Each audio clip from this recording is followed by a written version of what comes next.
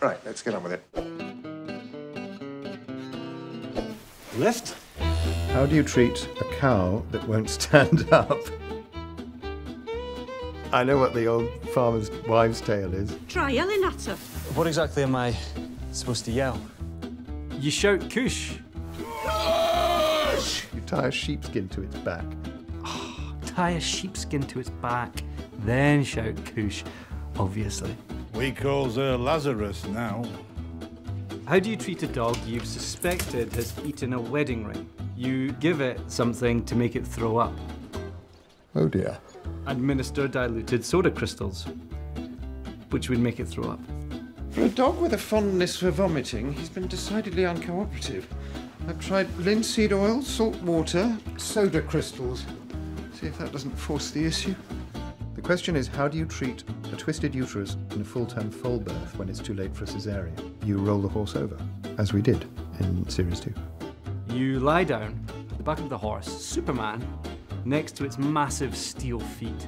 Grab onto the foal, and you have other men roll the horse over 180 degrees as you hold onto the foal so it repositions it. And if the horse flinches when you're there, Superman position behind it, you bolt across a field and far away. And that's filming done for the day. No, I'm joking. Roll the horse to turn the foal.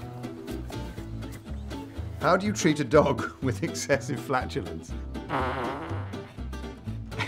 Exercise and less protein in the diet. His odor makes me long to return to France. Just letting him off the lead a bit and running around.